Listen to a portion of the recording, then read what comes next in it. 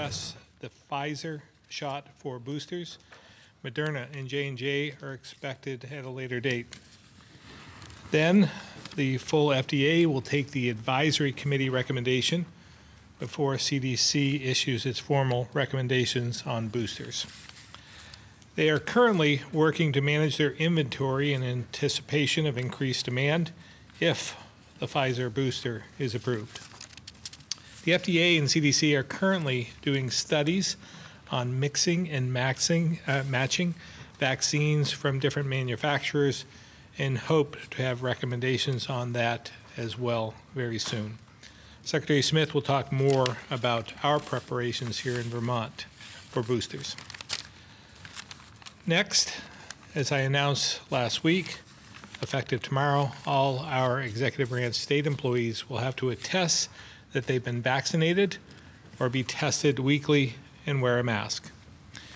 We think this will make workplaces safer, and as we await more details about President Biden's executive orders, in the meantime, I continue to urge other employers to adopt similar policies as I have for weeks. As part of the President's plan, he's encouraging vaccines for school employees like we've done for state employees. Because we aren't under a state of emergency, the state doesn't have the authority to implement such a mandate ourselves, but I urge school districts, who are the employers, to use the state as a model and take a similar approach.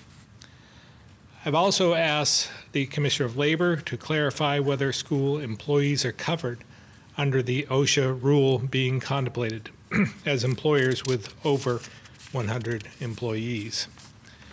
Considering these steps is important because, once again, we know that vaccines work.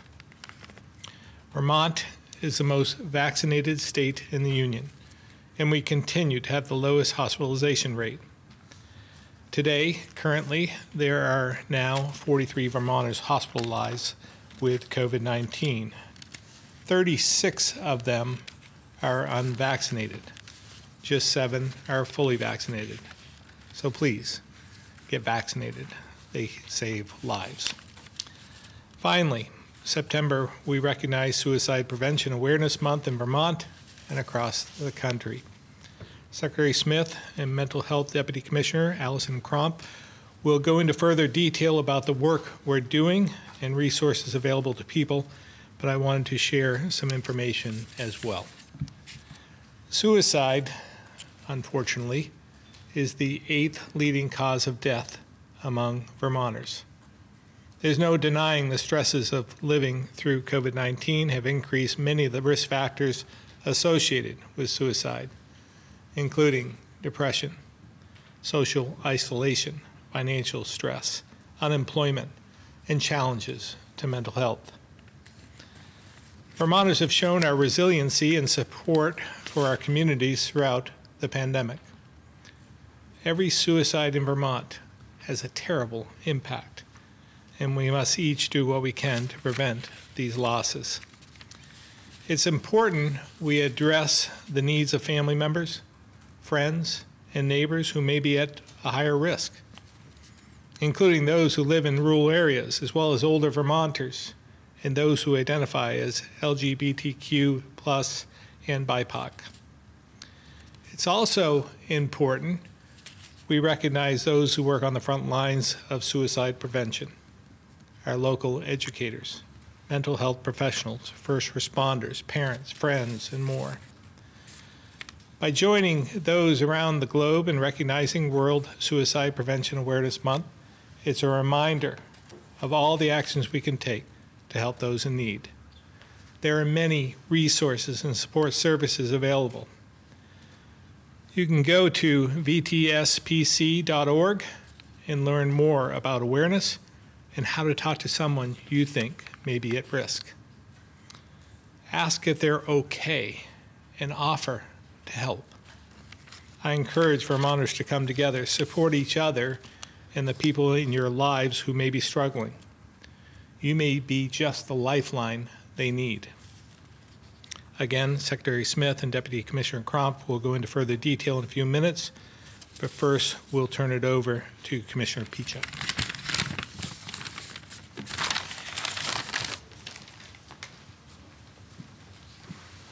Thank you very much, Governor, and good afternoon, everybody.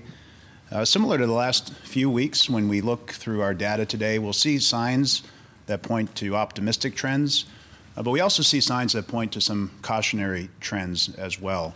So I want us to keep both of those items in mind as we work through the presentation. To start with, when we look at the national data, you can see that the 7-day case rate after Labor Day continued to trend down. For the past 7 days, it's down about 10%.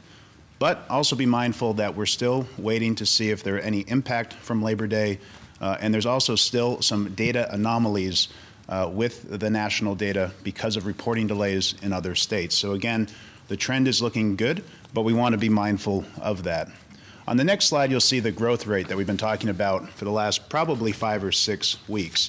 The growth rate had slowed week over week, and finally this week you can see it's gotten into the negative. So the growth rate across the country has declined below zero, meaning cases are actually falling, not just that the rate of growth is decreasing, which is certainly, again, a good sign and something that points toward some signs of optimism.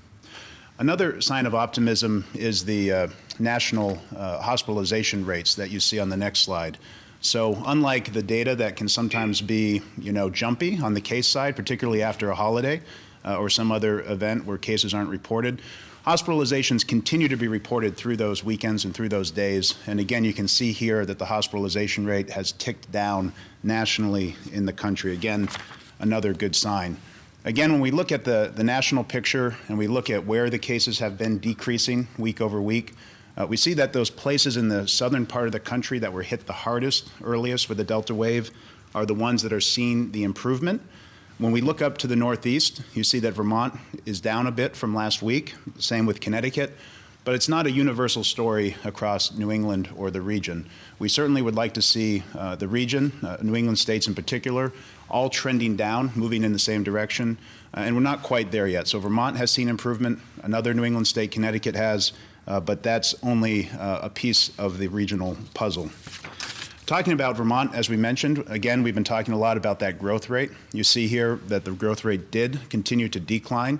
And again, like we said here in Vermont, it went below zero, meaning our cases decreased over the last week compared to the week before. You can see that on our 7-day average when we go to the next slide. We've reported about 86 fewer cases this week than we did last week. But again, when you look at that 7-day average, the trend is down, but it's not a clear trend down and it hasn't been sustained yet. So that's the point of caution, certainly, that we want to take into account. Looking at where the cases are across Vermont, on the next slide, you'll see that Washington County has seen some improvement. That was a county that was particularly high last week. Chittenden County, a little bit higher than last week, but still relatively stable. The Northeast Kingdom has seen some increased case counts, particularly in Orleans and Essex County. In the southern part of the county, relatively stable, although a bit higher than it has been in the past number of weeks. Looking at the age groupings, and particularly focused on younger Vermonters, since there's been a lot of discussion, certainly in the national media, about case rates among younger Americans. We can see that in Vermont, those age groups that are below those that are able to be eligible for vaccination are higher on a per capita basis than the total Vermont rate. You'll see that that 15 to 18-year-old age group is lower than the national average. They're eligible for vaccination. They have a really good vaccination rate relative certainly to the rest of the country and even other age groups in Vermont. But you do see some elevated case counts there in the younger Vermonters. But again, we've been fortunate. I think today there's one pediatric hospitalization, but generally these cases have not resulted in hospitalization, which is something we're certainly fortunate about. Looking at the next slide, again, a couple of more trend slides that show that the reproduction rate is still below zero. Again, when it's below zero, you anticipate cases will be dropping.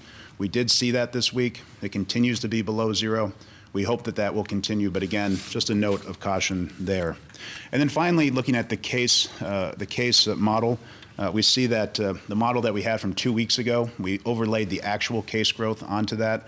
And it's relatively similar, and it's anticipating really this week, the next week, and the week after, that cases would start to decline a little bit more significantly. So again, a point of optimism there, but we want to see that unfold in reality, and we want to keep a really close eye on it. Another trend that we've been seeing this week that's pretty clear is the difference between those who are not fully vaccinated and those who are fully vaccinated. So first, looking at the case rates and the difference that we see there. You can see that the unvaccinated or the not fully vaccinated case rate continues to go up. It's up about 7% this week. But the vaccinated case rate, those that are fully vaccinated, that rate actually declined 2% this week. So overall, we saw a decline because we have more people fully vaccinated in Vermont, but that unvaccinated case rate is continuing to go up. So again, all the more reason for people to go and get vaccinated, get their family and friends vaccinated. And again, just as important, when you look at the hospital case slide, you see that the hospitalization rates are much higher for those who are not fully vaccinated compared to those who are fully vaccinated. And on the next slide, as the governor mentioned in his opening remarks, you'll see that that difference has been really kind of exacerbated this week, with 71% of all recent hospitalizations being among the unvaccinated. And when you look at the ICU hospitalizations, the numbers are even greater, with 79% of all recent hospitalizations being among the unvaccinated. So the unvaccinated case rate, the unvaccinated hospitalization rates are going up. Again, they're not, the hospitalization rates are not going up because of those who are not yet eligible. It's really that eligible population that has not yet gotten vaccinated that's driving those hospitalization rates. So again, all the more reason to go out and get vaccinated. Looking at our higher education update, you'll see that now all 16 of the higher ed universities and colleges are reporting. The vaccination rate at the moment stands at 93.6%, so really high vaccination rate. You'll see that the exemption number stands at just under 2.5%. There's a few hundred students that are still in that to be determined category, but that vaccination rate across campus, very strong. And you'll see the weekly positives and case numbers there. If we go on the next slide, you'll see a comparison of the fall 2020, the spring 2021, and then the fall 2021, the first 3 weeks that the higher education was on campus. And you can see, obviously in the fall of 2020, when cases were very, very low, the vaccine wasn't available to us yet, but college campuses were quite quiet during the first 3 weeks. During the spring semester, cases were much more elevated after coming off of the holidays, that winter surge that we saw. Again, the vaccine not yet available, and the cases were much more elevated. The first 3 weeks so far of school, the cases much lower than we experienced in the spring of 2021. Again, a big difference being that really high vaccination rate that we're seeing across campuses. So far, continues to be pretty quiet on the higher education campuses. Looking at the active outbreak slide for long-term care facilities, the same number of outbreaks as last week, which we reported being 7. The number of cases up a little bit, 134 compared to just about 100 cases last week in long-term care facilities. And then finally, turning to vaccination, you'll see that Vermont added another 2,243 individuals to the vaccination rolls this week. That moves us up to 87% of those who are eligible who have gotten vaccinated. But when you look at the next slide, we haven't looked at this slide for a while, but you really see 2 age groups that stand out in terms of their low vaccination rate in Vermont. That 18 to 21-year-old rate and that 22 to 29-year-old rate, which are about 54% and 66% respectively. So again, particularly those younger Vermonters, really need them to step up and get vaccinated. For those who are their parents, their uncles, aunts, friends, to encourage them to get vaccinated, because they're really a key piece of the puzzle here that we're currently missing. And then when we look at our vaccination rates overall, you see that Vermont continues to be #1 in most categories, particularly fully vaccinated, which is certainly with the Delta variant is critical. And then we continue to be #3 on those starting vaccination who are eligible. But again, on most of those categories, continuing to be #1 in the country. So at this time, I'd like to turn it over, I believe, to Secretary French.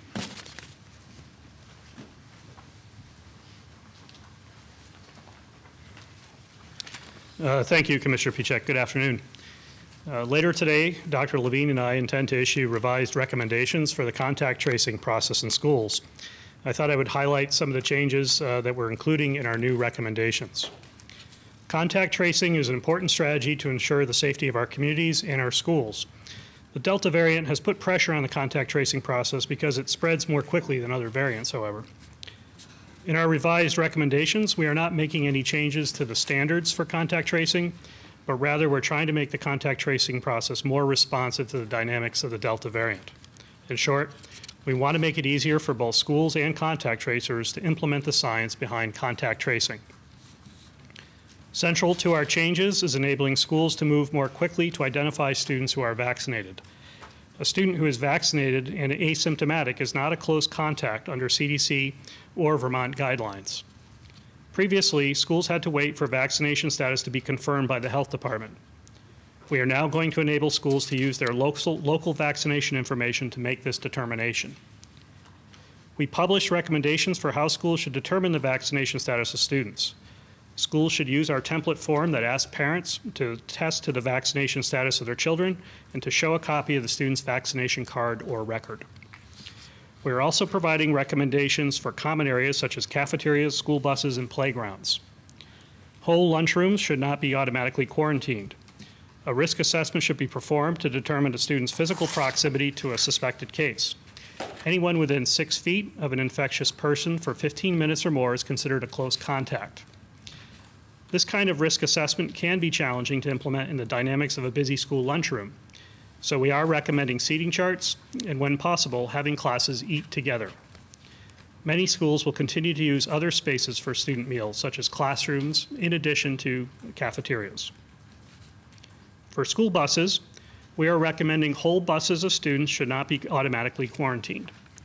A risk assessment should be performed that considers the physical proximity to a case on a bus and to what extent there was consistency in mask wearing while riding. The CDC requires masks for all passengers on school buses.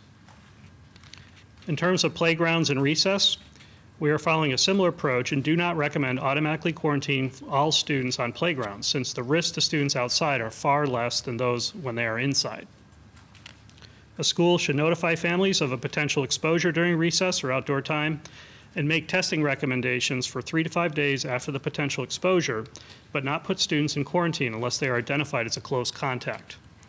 A template letter for handling these types of potential exposures will be available for schools on the Health Department's Pre-K through 12 schools website.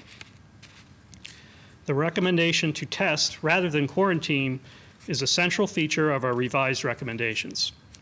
When a student is not a close contact and their exposure status is uncertain, we are recommending testing as the first strategy rather than quarantining. All schools have the ability to sign up for surveillance testing. This testing is free of charge and available for students and staff regardless of vaccination status. I would like to see all our schools involved in surveillance testing this fall. Surveillance testing was an important strategy for us last year. It will be very important for us this year as well, particularly as we head into the winter months.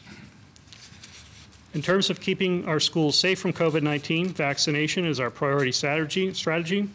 It will be increasingly important to ensure all students are vaccinated, and I certainly strongly encourage all parents to get their children vaccinated. Vaccination will not only keep our schools safe, but also allow us to continually operate in-person instruction, since it greatly contributes to the efficiency of the contact tracing process. In terms of vaccination, I thought I would provide some specifics on the student vaccination incentive program that we're working on. The intent of this program is to leverage federal COVID-19 relief funds to incentivize student vaccination and to provide opportunities for students to direct the use of these dollars. The grants will go to schools, not directly to the students. The governor has committed up to $2 million in federal funds to encourage student vaccination. $1 million would come from the CRF funds and $1 million from the state set-aside of ESSER funding. All schools will be eligible for a one-time grant award, a bonus award, and the Governor's Cup. Amounts will be based on total school enrollment and vaccination rates above 80%. At 80%, schools may rescind their mask mandate for eligible students. Students under 12, however, would still be required to wear masks. When a school has a vaccination rate of at least 85%, it would become eligible for a grant award based on $12 per student, with a minimum award of $2,000 and a maximum award of $10,000. A school with a student vaccination rate of at least 90% would also be eligible for a bonus award that will be 50% of the first grant award. Once eligible for the grant program, a school must submit a grant proposal to spend its incentive award. Grant proposals must be developed through significant input of the student body. When the school obtains a student vaccination rate greater than 95%, the school will be entered into the Governor's Cup Award. 3 random drawings will be conducted among these eligible schools, one for small schools, one for medium schools, and one for large schools. The winners of these drawings will receive an additional $10,000 award. We'll have more details on this program in the coming weeks. Lastly, we're starting to work on our approach to winter sports. I strongly encourage all our student athletes to get vaccinated prior to the winter season. Also encourage our athletes in particular to participate in the surveillance testing that will be offered in many of our schools. We intend to publish our recommendations for winter sports in early October at this point. That concludes my update. I'll now turn it over to Secretary Smith.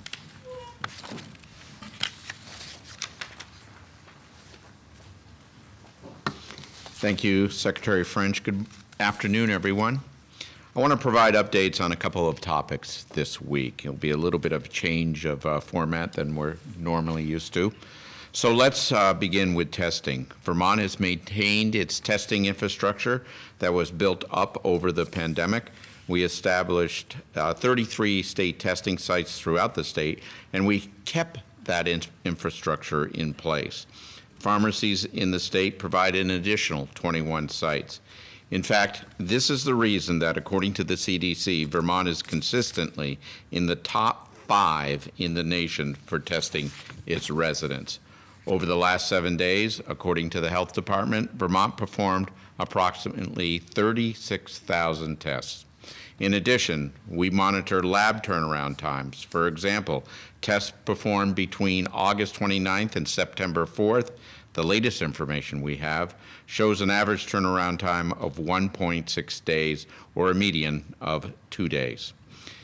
In the past day, we've heard of delays which we are looking into, perhaps caused by data entry issues with walk-ins.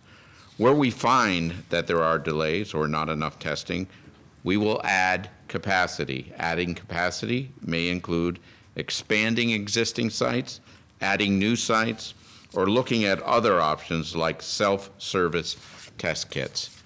We also need Vermonters to help make things run more smoothly. One of the biggest differences between now and last fall is that when demand was low, we shifted from appointments only to allowing walk-ins. Now we are transitioning back to appointments because just showing up in a higher demand environment causes people to wait. I mentioned this last week. Please make an appointment for testing and try to avoid just walking in at a test site without a reservation. You can make a reservation easily by going online at healthvermont.gov/COVID-19/testing or visiting your pharmacy's website. In addition, we're gearing up for testing for those state employees who are not vaccinated. We'll have more to report on that in the coming days. We also have, as Secretary French has talked about, working closely with schools to expand weekly surveillance testing to students. Many districts expressed an interest in participating in this new program. By the end of September, more than 101 schools will have testing programs up and running. That represents more than 37% of school districts, with an additional 50 schools slated to start by mid-October, or more than 52% of school districts. We are working closely with schools to determine what's needed to support them in overcoming barriers to get tested, or to getting started earlier, or encouraging other schools who have not yet signed up to participate. That said, we're excited to see the success they are having in getting students back to full-time in-person learning this fall. Now, turning to our correctional facilities. As for COVID testing at Northern State Correctional Facility, they have had 2 consecutive rounds of all negative test results for both staff and incarcerated individuals. The facility has returned to modified operations, though there will be another round of testing next week before the facility is fully cleared of all outbreak protocol. Outside visitation is open at Chittenden Regional Correctional Facility and Marble Valley Regional Correctional Facility. The other 4 facilities either have COVID positive cases or in some phase of follow-up COVID mitigation. In order for these facilities to open to outside visitation, there needs to be 0 COVID positive staff and incarcerated individuals. In terms of reporting case counts, there are times when we have to revise previous days' numbers.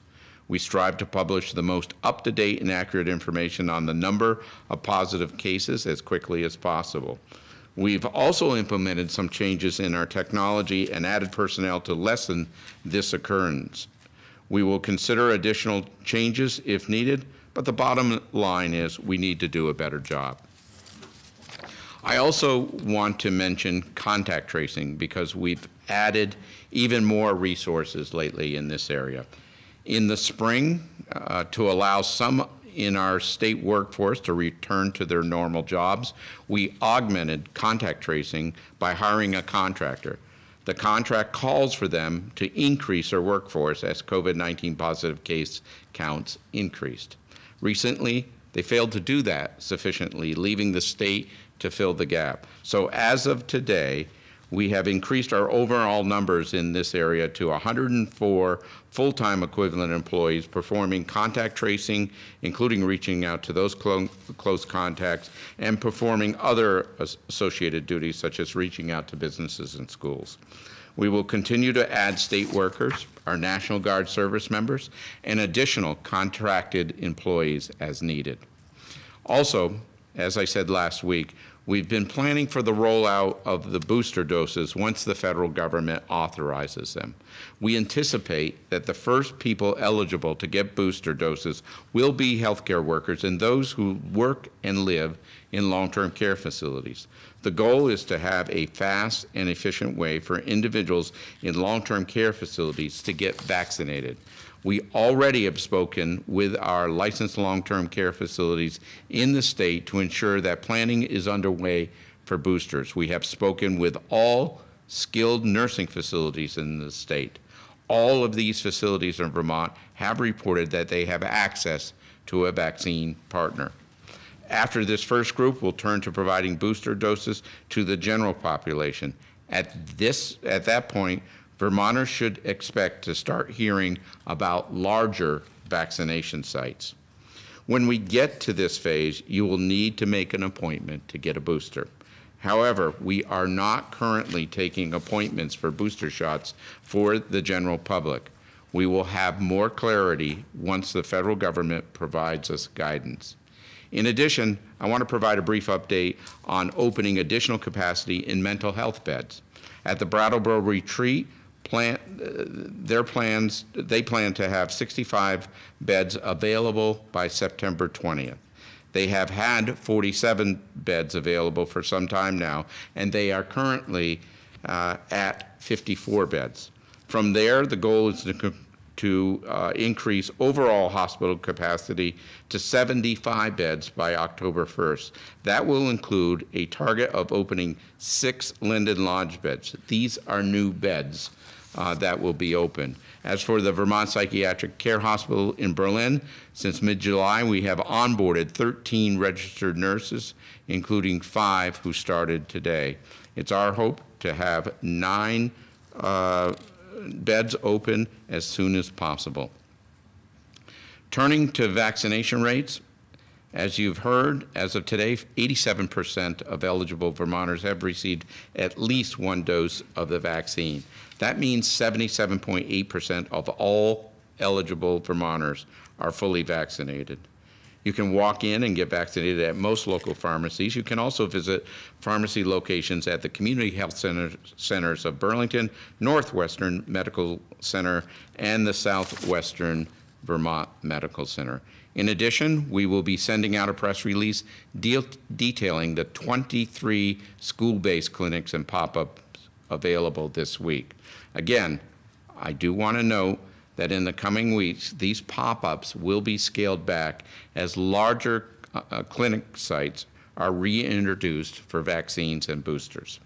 You can find information about these pop-up sites at healthvermont.gov/myvaccine. Lastly, I want to just briefly add on to what the governor said about suicide prevention. Over the past several years, state agencies and departments have been working closely with community partners to expand and improve the services and supports they can help to prevent suicide. Suicide is not just a mental health issue. It is also a public health issue. Vermont took an important step in acknowledging this fact when we chose reducing suicide deaths as a public health measure for monitoring how well we are doing at implementing our health care reform goals. The cause of suicide is complex and requires a multi-pronged approach to make an impact. I am encouraged by the work of the Mental Health Integration Council as they implement strategies to integrate mental health into the healthcare system so every Vermonter is supported by the right level and type of care at the right time. I especially want to thank the leadership of Commissioner Haas and Deputy Commissioner Cruff at the Department of Mental Health for providing the support that they have done. As I and the governor have noted, the pandemic has created a host of difficult challenges for Vermonters who may be at risk, as well as for our ability to provide critical services in this era. It's been a challenging time, and I think Vermont has stepped up and continues to step up during this time. I'll now turn it over to the Deputy Commissioner.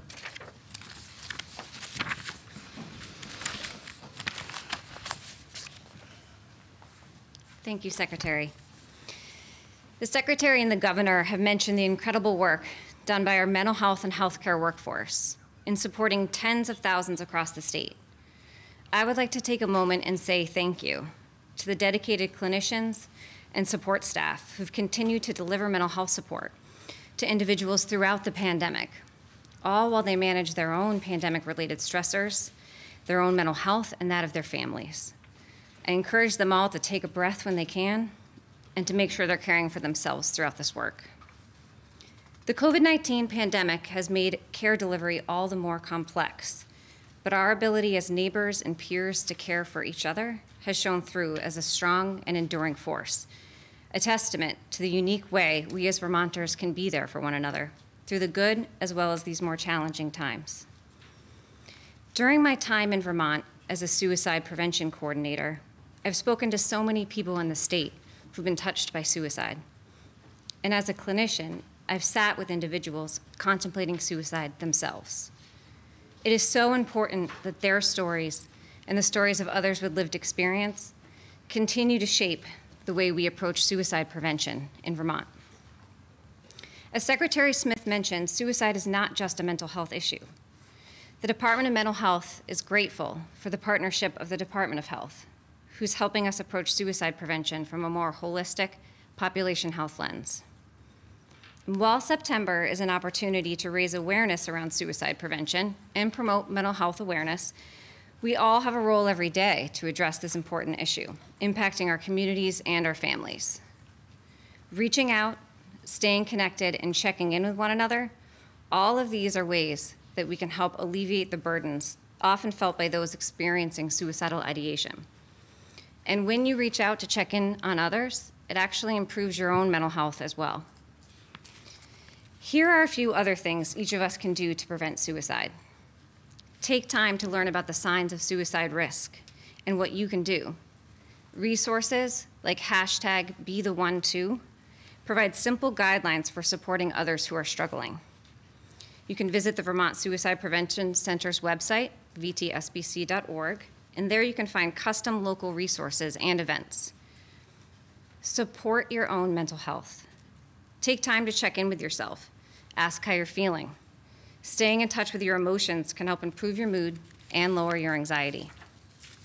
Practice self-care to help you cope with everyday stress and prepare yourself for stressful situations. Learning how to manage stress in healthy ways can make you and the people you care about, as well as your community, stronger. If you know someone who is struggling, please reach out. If you are struggling, talk about it. You can reach out to resources that are available 24/7, such as the Suicide Prevention Lifeline, the COVID Support Lifeline, or if you'd rather text, we have a 24/7 crisis text line. You can reach that by texting the letters VT to 741-741.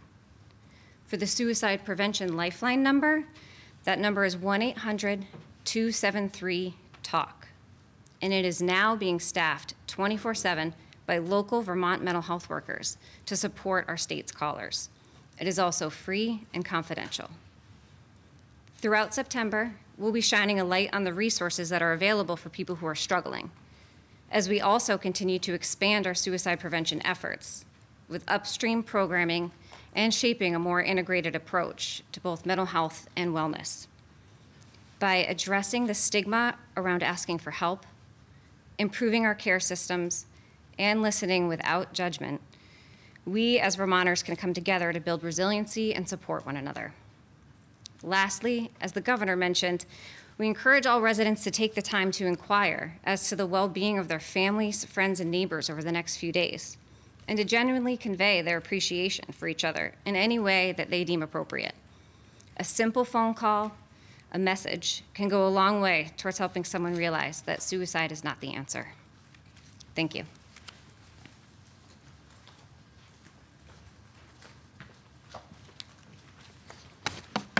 Good afternoon. I'm going to start off with a recent morbidity and mortality weekly report released by the CDC on Friday. It monitored the incidence of COVID-19 cases, hospitalizations, and deaths by vaccination status this spring and summer when the Delta variant became predominant. The report found that people who were not fully vaccinated were more than 10 times more likely to be hospitalized and 11 times more likely to die of COVID-19 than those who were fully vaccinated. These are the major outcomes we always look at with vaccines. And while the reduction in risk for infection was less dramatic, it was still highly impressive, showing that people who are unvaccinated were 5 times more likely to have an infection than those who were fully vaccinated. This real-world data suggests high and continued vaccine effectiveness against severe COVID-19, including the Delta variant. This is why getting vaccinated is still the most important way to protect ourselves against the virus, and why our rate of 77.5% of eligible Vermonters who are fully vaccinated still matters so much, even in the face of this highly contagious variant. However, the Delta variant has greatly driven up COVID transmissions around the country, including here in Vermont. As we've noted before, the ability of this strain of the virus to jump from person to person is significantly greater than the original strain, which touched off the pandemic in such a short time. This is why we must all think once again about the choices we make as we go about our lives right now. We need to consider the risks, once again, of large gatherings, crowded places, where and how we travel. Fortunately, we still have tools and knowledge for slowing the spread. Wearing masks indoors, getting tested, getting vaccinated, and staying home if you're sick. The more we all use these prevention tools and make smart choices to avoid risky activities right now, the more we can protect our communities, which includes workplaces, long-term care facilities, child care facilities, and schools. We have seen and will continue to see cases in schools because many children can't be vaccinated right now. But we know going to school is still critical for children's learning and social and emotional well-being. So, though many parents and caregivers are already likely taking more precautions, and I thank you, I'd like to remind everyone that even if you don't have children or someone else in your life who may be vulnerable to the virus, you can still help by giving the virus fewer chances to spread during this Delta surge. You can also help us move more quickly against this new variant by knowing what to do if you do test positive or are in close contact with someone who does. Here it is. If you have COVID, isolate yourself right away and reach out to your close contacts. If you're a close contact, get tested and quarantine as appropriate. Don't give the virus another way out. You can continue to find the information you need at healthvermont.gov/COVID-19. Speaking of children, pediatric cases are in the news and on our minds, and I'd like to say a few words about them. Frankly, there are frightening reports from other parts of the country of cases and hospitalizations. 2 other CDC morbidity and mortality weekly reports published last week looked at illness in children since the Delta variant arrived. And these reports provide additional lessons about vaccines. First, COVID-associated hospitalizations since Delta rose nearly 5-fold among children and adolescents, with hospitalization rates 10 times higher among vaccinated than unvaccinated adolescents across the 14 states involved in the study. In the second report, an analysis looking at children ages 17 and younger, COVID-related emergency department visits and hospitalizations were found to be about 3.5 times more frequent in states with the lowest percentage of the population vaccinated compared to states like Vermont, with the highest vaccination rates. This again shows the power of community vaccination and other prevention measures in protecting our children. According to the American Academy of Pediatrics, of all the states, Vermont has the 3rd lowest rate of COVID cases among children. But 3rd lowest is not none. We've had 5 pediatric COVID hospitalizations this year, with 1 currently hospitalized, all since Delta arrived. And we see clear difference in COVID in Vermont pediatric case rates when comparing those eligible for vaccination with those not eligible. If you look at the gold line, that is the oldest age children, 12 to 18, who are all eligible for vaccination. You see that nicely flattening out at a rate of 16.1 per 100,000. When you look at the children who are either ages 6 to 11 or 0 to 5, you see the rates are almost twice as high. These children are, of course, not yet eligible for vaccination, though we hope that will occur into the fall. This is yet another example of the power of vaccination and its impact on our pediatric population. So once again, vaccination is still our strongest and most protective defense against COVID-19 right now, even protective for those who have not yet or cannot yet receive vaccine. I'd like to also briefly address the health department's reporting of daily case numbers. We're glad that the data has been so informative and useful, and I want to thank our data teams whose behind-the-scenes efforts are simply above and beyond. It's an important point to know that our infectious disease surveillance data is reported as provisional and subject to change. In fact, that statement is on the health department's reportable disease data webpage. It applies to pretty much every piece of data we report. In a real-time, fast-paced pandemic, we are always balancing the need to provide data quickly with the work that has to be done to make sure it is complete and accurate. COVID-19 data is reported as completely as we know it to be on any given day, and it is updated as new information is learned and reviewed. In recent weeks, like earlier in the pandemic, large numbers of cases have been added to the prior day's case count as lab reports from the prior day are investigated. We're working, as you heard from Secretary Smith, to reduce that number and have implemented some changes in our processes, but it does not affect our ability or the public's ability to see and analyze the data once it is complete. I also want to update you on where we are with booster shot planning. Very simply, a CDC advisory group is meeting on Friday to discuss data related to boosters, and we will keep you updated as soon as we have more information to share. While I feel somewhat confident about the fact that patients in nursing home facilities will be prioritized and have boosters, I cannot be confident of anything beyond that at this time. On a final note, I'd like to bring attention to a project the health department's working on with the University of Vermont to better understand the current health status of people who have tested positive for COVID-19.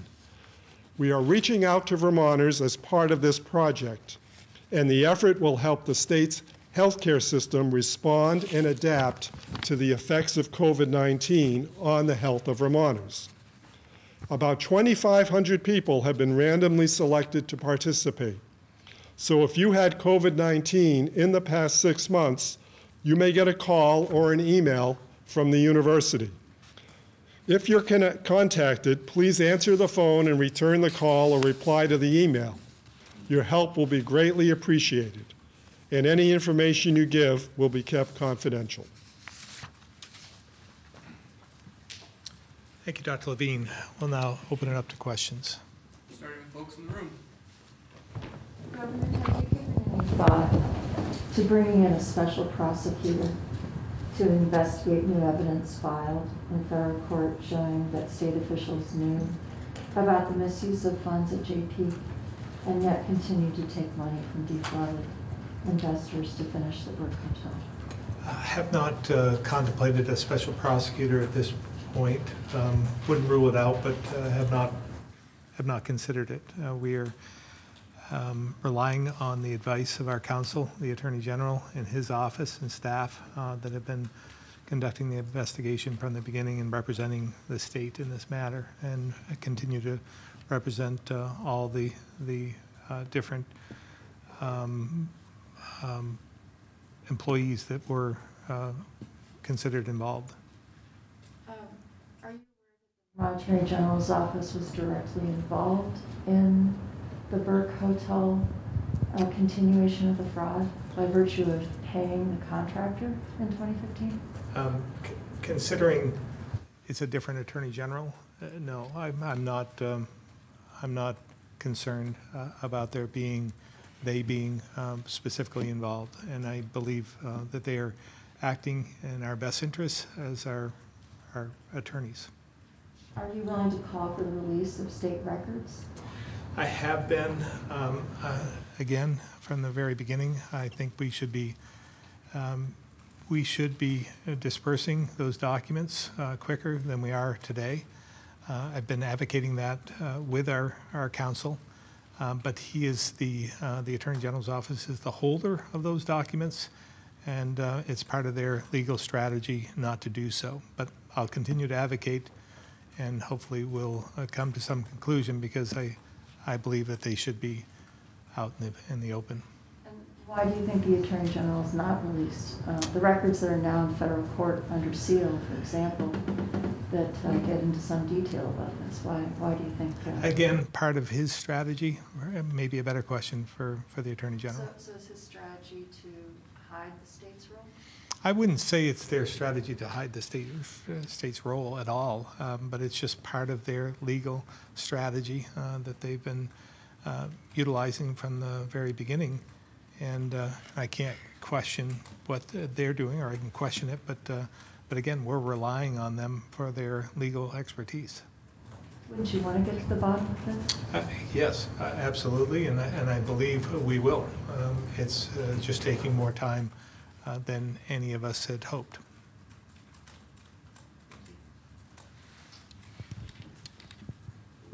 Commissioner Piszczek, maybe Governor too, getting to some of the data that we're seeing. I mean, we were hearing, I guess last month, we were looking toward Israel. Of our data is eventually going to come down, our cases are going to come down, but it seems like we just keep hearing the same thing week over week in terms of the cases and maybe where they're going. I guess what is really kind of the bigger picture forecast here? I mean, are cases ever going to come down? Again, We didn't expect this elevation of cases this early, but we thought it was going to happen later in the fall. But here it is, and it's affecting all of us with this new Delta strain. I think, again, it's good news that it's flat. It's elevated a little bit more than we had hoped, but we are certainly down below most other states. But I think it's a combination of factors. We have reduced restrictions a great deal from 6 months ago. We've lifted the state of emergency. We have 80,000 kids in school. There are many, many more outdoor activities, indoor activities that people are taking advantage of. So it's a different atmosphere out there. And again, with a combination of having more visitors from out of state and all the activities that have happened since the end of the summer, I've been concerned for a few days. I think I mentioned it last week, what effect Labor Day will have and all the activities surrounding the private events and so forth are going to have on case counts. Now, we haven't seen a dramatic rise, but we did see an elevation today, and I'm not sure. We'll have to just wait and see whether this is as a result of those activities about 8-9 days ago, Labor Day weekend.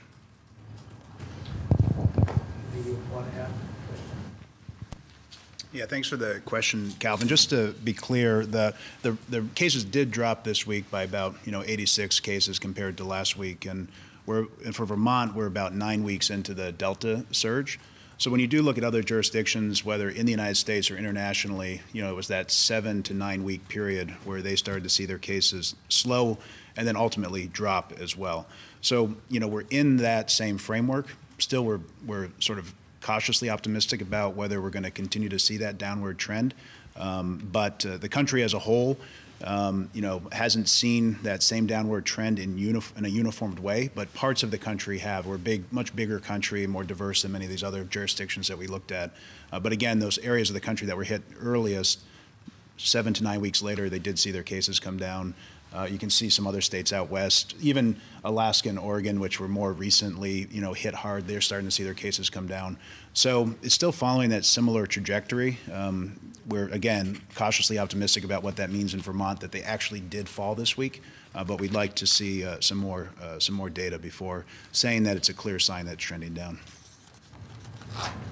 Secretary French, are the contact tracing changes that are happening in schools, you mentioned some issues. Are those issues related to what Secretary Smith was talking about with the contractor not sort of rising to meet the demand of Delta right now? Yeah, I think there's two variables. One is capacity, and I think that's the kind of Secretary Smith was addressing. But I think just in terms of refining our process, and I would say that's largely focused due to the speed of Delta. I think that's put a lot of pressure on schools, and as Commissioner Pieciak just said, not the best time of year with school opening to try to address that. So it's been a real struggle, I think, to address process improvement in the middle of opening school at the same time.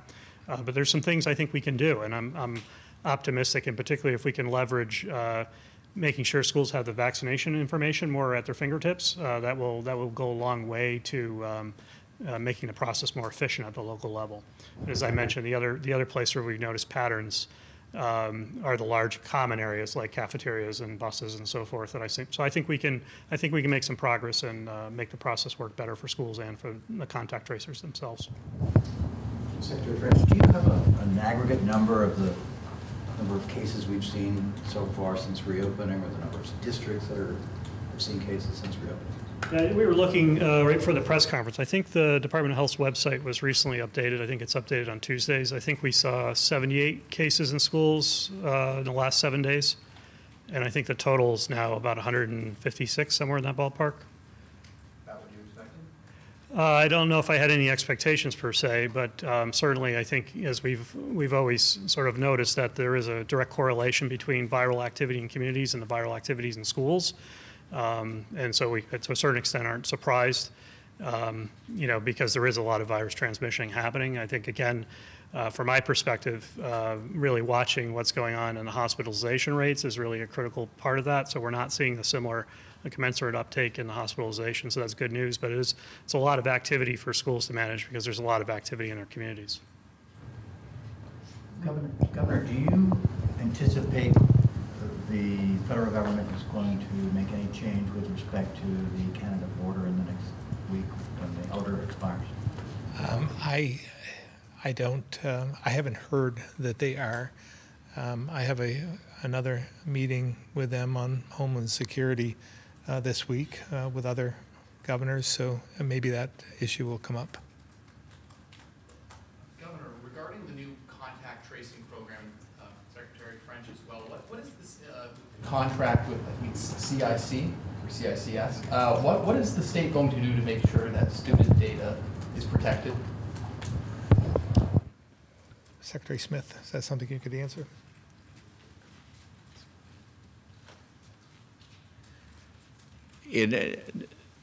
I'm not sure I understand the question, but let me try to answer a question that I'm not sure I understand. With contact tracing, we get the results every night, lab results of positive cases, and of course that's protected health information. We reach out through contact tracing to either the person who is a positive or the guardian of that person who's a positive. So there are other sort of people that may be involved in it, but they all have sort of a need to know. I think that's not the right phrase, but I'm going to use it for this purpose. It's a need to know in terms of the criteria of HIPAA criteria for this information. We've never had a problem with that, and I don't suspect we're going to have a problem in the future on this. I don't know if I said contact tracing. I think I meant surveillance testing, the new surveillance testing program. I don't know if that changes your answer or no or not. Not really. But we haven't had a problem in our testing protocol and we're very careful on that in terms of your surveillance testing and the labeling of your test and who it goes to, the test results. We're pretty careful on that. So unless Dr. Levine or Secretary French have anything to add, I think we haven't had a problem in the past. I don't foresee us having any problems in the future. So I've answered contact tracing and surveillance testing. I also have a separate question, probably for Commissioner Harrington as well, if he's on the phone. Commissioner, can maybe Governor too, can you explain what's happening right now with that additional $25 unemployment supplement that was approved by the legislature, signed into law by you, but I guess now isn't happening? Yeah, Commissioner Harrington, I believe, is in a hearing with the legislature right now, but we may have the deputy commissioner on. But again, from my standpoint, this is pretty simple. As you mentioned, this was a supplemental benefit that was described as a supplemental benefit by the legislature. It's in the bill, in the law, as the supplemental. There's part of the bill right there. It's called supplemental, and we have the unemployment trust fund that the legislature and we had agreed to try and fund this supplemental benefit with the trust fund. So we are under certain restrictions. The trust fund is just that. We are entrusted to protect the fund, and there are certain criteria, restrictions, and so forth, details, that we can't misuse the trust fund. The restrictions are in place for good reason, so they aren't used for any other purpose other than unemployment.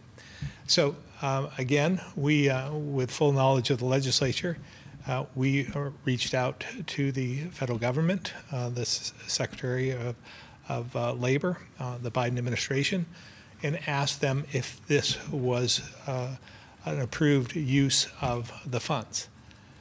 They had determined after a long period of time that it is not something that we can utilize out of the trust fund, which means that it will have to come from other funding sources if we move forward, which means the general fund. So again, this is I know that there's a lot of conspiracy theorists out there that feel that this is something dark and mysterious that happened, but it really is about the federal government just saying this is not appropriate. You can't do this, and we have to follow the rules and regulations.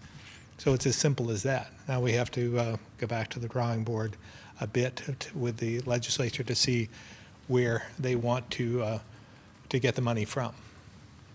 At least one lawmaker is calling for Commissioner Harrington's resignation. I mean, what do you make of that?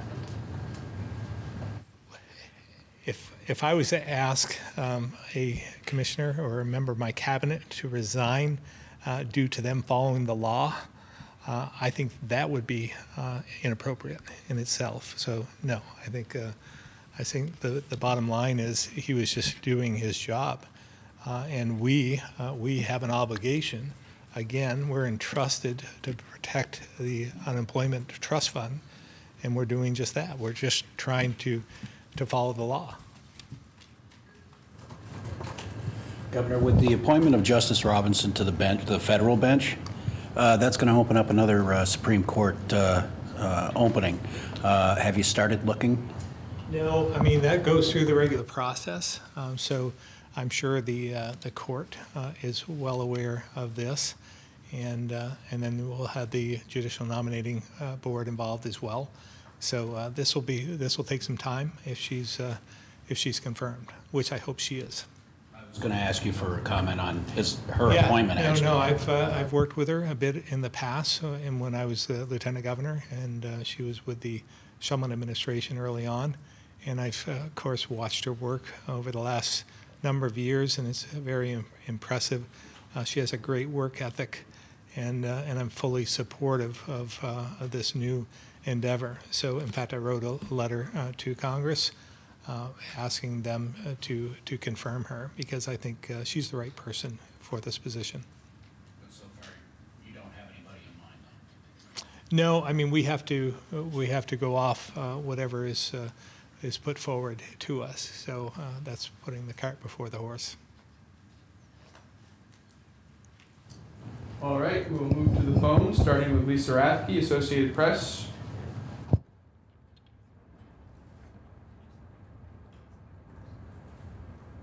Thanks, Jason. It looks like over the last number of days here, we've had 5 or 6 deaths from COVID, if I'm reading this correctly. 3 just yesterday, and then 7 over the weekend and 1 Monday. I was wondering if Dr. Levine could give us any more information about them. Were any of them in long-term care facilities? Were they among unvaccinated or anything like that? Sure, thanks for the question. I can give some generalizations without getting very specific. If you look at them in aggregate, they're not all that different from previous deaths. First of all, each and every one of them unique and tragic in its own right. But secondly, combination of people who have been vaccinated or not. More of them have frankly died of COVID, severe complications of COVID. There were times in previous deaths where that COVID was a contributory cause, but many of the more recent deaths, COVID is clearly implicated in the death very directly. Again, there have been residents of long-term care facilities, but that's not the entire group. That's only a small number of them. Does that pretty much give you what you need? Can you tell us anything more about the ages and how many deaths have there been since Saturday?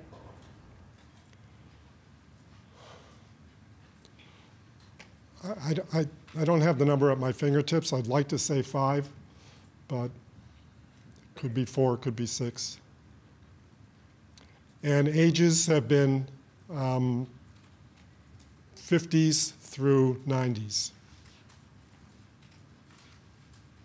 Okay, and then I also wanted to ask, is Vermont seeing any healthy people getting an extra dose before the boosters are approved? Yeah, that's a really good question. Just to put it in context, as more and more discussion about boosters occurs, there are individuals who are taking it into their own hands and hoping that they can walk into whatever site they want to walk into and ask for a dose of whatever vaccine and get it. There's also very conflicting guidance coming out from people who are frequently quoted in the press, some of whom are very much against, some of whom are saying that seems reasonable. So puts people in a very challenging predicament, which is why I've been saying we need to wait for the science to be reviewed adequately and the appropriate guidance coming forth. Our state-run vaccine sites, and as far as I'm aware, all of the pharmacies are really very good at making sure that they know what person is asking for what, and are they indeed due for that dose of whatever they're asking for. So I've not heard a lot of instances of people getting a special dose, if you will, that they would call a booster. The ones that we have the most concern about are those who are truly immunocompromised, who can and should indeed be walking in and saying, I have an immunocompromising condition and I would like a booster. So that's the group that we really focused on until we have other guidance. But I'm not hearing a lot of individuals who have succeeded in just getting a dose because they felt it was the right thing to do. But it's not a metric we can really accurately follow for you either. Okay, thank you. Ed Barber, Newport Daily Express. Yes, good afternoon. I have two questions. The first one is I'm trying to figure out how you thread the needle in that last year at this time. We had the COVID virus. We didn't have a vaccine. We've had all the safeguards in place for students, including social distancing.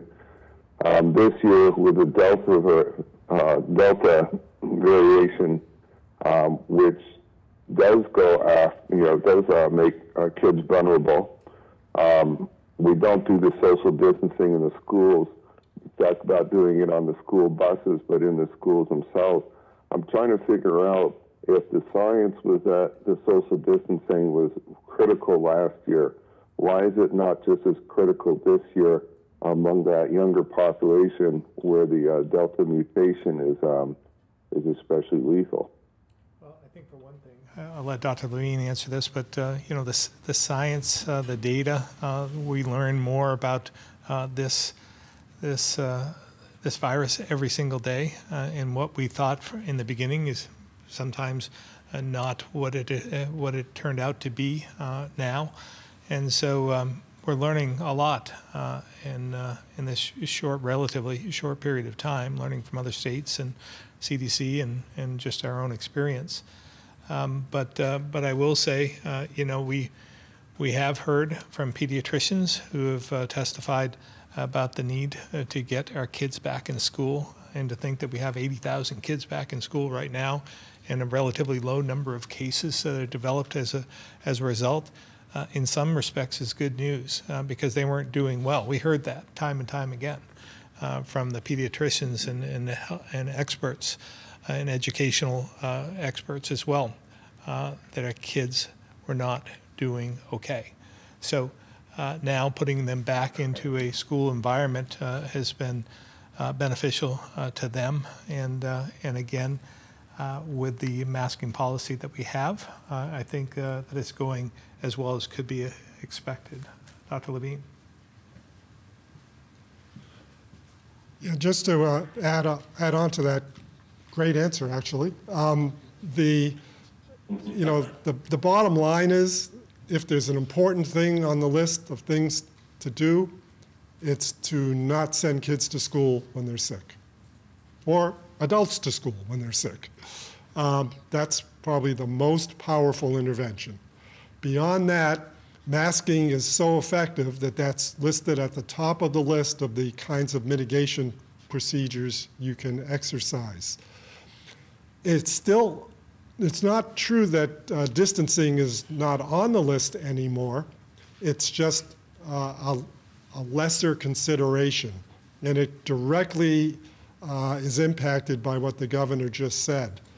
The cost of having kids not be in in-person education are much greater than the cost of not having school because you have distancing requirements in place that don't allow you to have the class be a class. You know, you can't fit enough kids into the space that you have. So even the CDC, who's put out sort of the textbook on this now, recognizes that and said, don't let distancing get in the way of getting kids back to school. I just want to also use your question just to take advantage of it to contextualize a few of the things you've heard this morning, because you're right, the Delta variant is very different. But even with the Delta variant, you know, the cases we're seeing in school to this point, with rare exception, have come in from the community because that's where the virus is being transmitted. And the kid shows up in school and then it becomes a case. But the reality is, the small numbers relatively thus far, even though they may involve a large number of schools, are not closing down the entire operation and not impacting, you know, 80,000 kids in the same way that they would have been in the pre-vaccine era. And you saw our table of long-term care facilities, and there were 134, I believe, cases listed amongst about 8 facilities. You know, before vaccine, 134 cases would have been 1 or 2 facilities. And we would have been seeing death rates that were horrifying, and we would have been seeing potential hospitalization rates, though many of the patients weren't destined for hospitalization due to their advanced directive.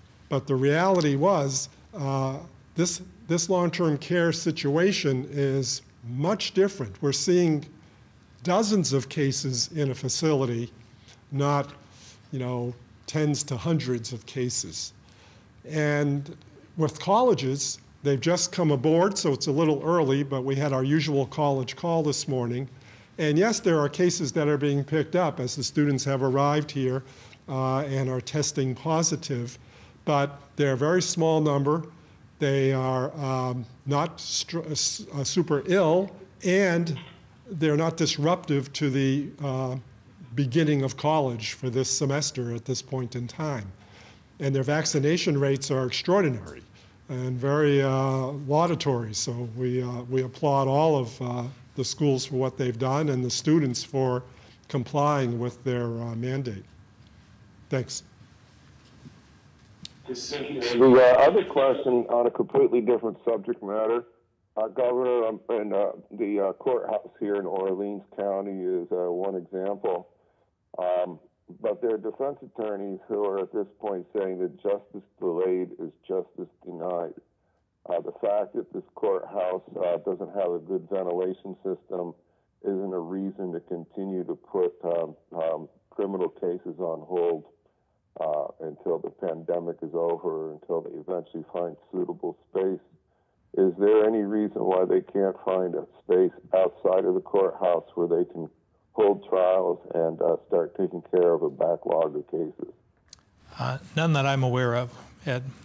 And that's probably a better question for the judicial branch.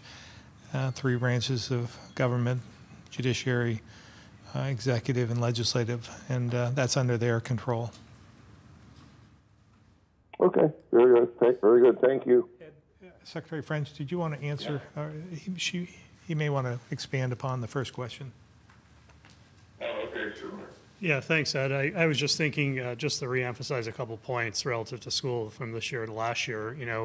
Definitely reacting to Delta, which is a new experience. But I think, when we think about, which I think is what we're really focused on this year, is trying to balance the education policy goals with the health goals. The experience from last year educationally is accumulating for students. And, as I remarked at an earlier press conference, we can't afford to have another year of disrupted experience for them, so that weighs heavily in our decision making. And I think specifically to your question on distancing, That's the mitigation strategy. As Dr. Levine said, that's in our toolkit, but it is the strategy that really gets at the heart of balancing the educational objectives with the health objectives. Because if we go to distancing, like as I mentioned previously at the high school level, that almost automatically shifts high schools into a hybrid learning mode, which isn't going to work for kids. And it's also very counterproductive to the younger students in terms of the healthy socialization that they need for development. So it's something we're aware of based on our experience, to your point, but it's also something we're really looking closely at, trying to really balance the educational needs of students with the public health needs as well. Okay, very good, thank you. Tim McQuiston, Vermont Business Magazine. Hi, Governor. Just to follow up on the UI question, the $25, is there nothing you can do between now and the legislature reconvenes in January in 16 weeks or so? Not that I'm aware of. I mean, we're talking about, $25 doesn't sound like a whole lot, Tim, but that's really millions of dollars a year. And I think they put a cap of $100 million on it for over the next several years. So this is nothing that I can think of that we can do without legislative authority. Is there possible to reconvene the legislature before then, either by your order or by theirs, or is that even within the realm of possibility? Do you certainly could call a special session? I don't know as it rises to to that level. I mean, that would be extraordinary from my standpoint, but I'm willing to listen. Okay, thank you, Governor. Pete Hirschfeld, VPR. Yeah, thank you, Jason. Clarifying question for Secretary French. We define a close contact as someone who has been within 6 feet of an infected individual for a total of 15 minutes over 24 hours. Correct me if I'm getting any of that wrong. Is the guidance to schools that if a student is fully vaccinated, then they would not be considered a close contact, even if they meet that CDC definition? Yeah, hi, Peter. You're almost there. You did cite the definition of a close contact from the CDC, and that is the one we are maintaining. The definition around vaccination, the other variable is you must also be asymptomatic. So the CDC and Vermont guidelines say that if you are vaccinated and asymptomatic, by definition, you are not a close contact.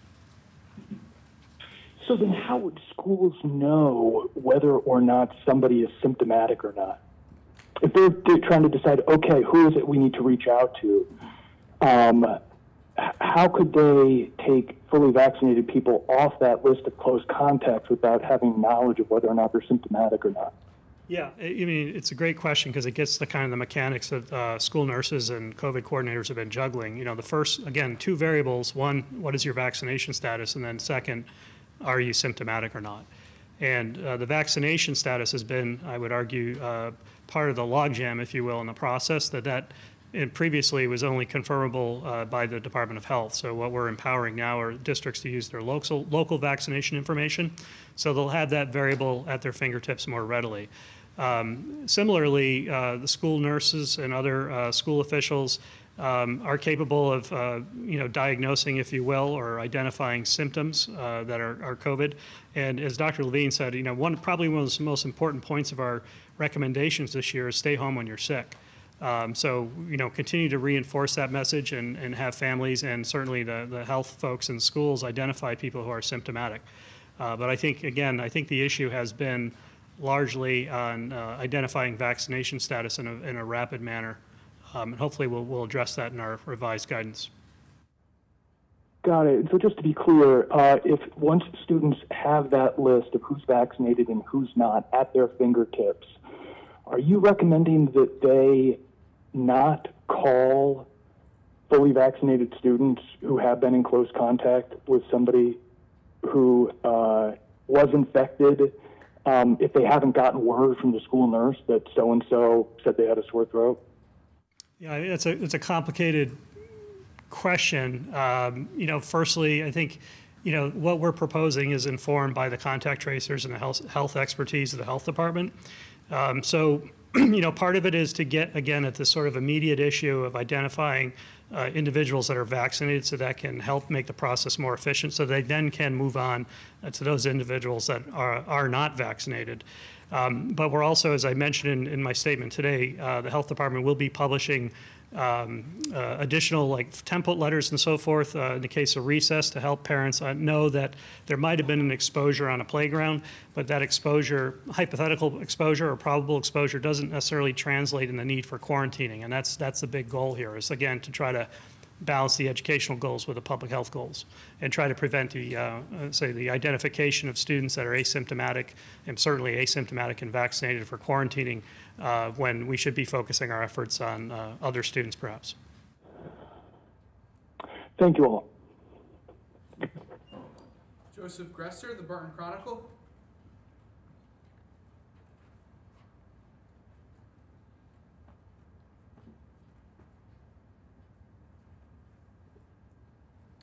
Joseph Gresser. Come on, Joe. Come on, Joe. I think we got you. Come on, Joe. You there, Joe? I think we have you.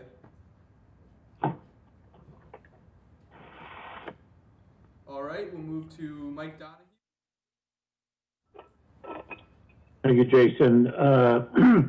Governor, I was wondering your reaction to the almost virtual shutdown by the Department of Public Safety this week for law enforcement due to its new computer system called Valcor. Apparently, everybody knew it was flawed, and even back in April when the first of 3 rollouts started.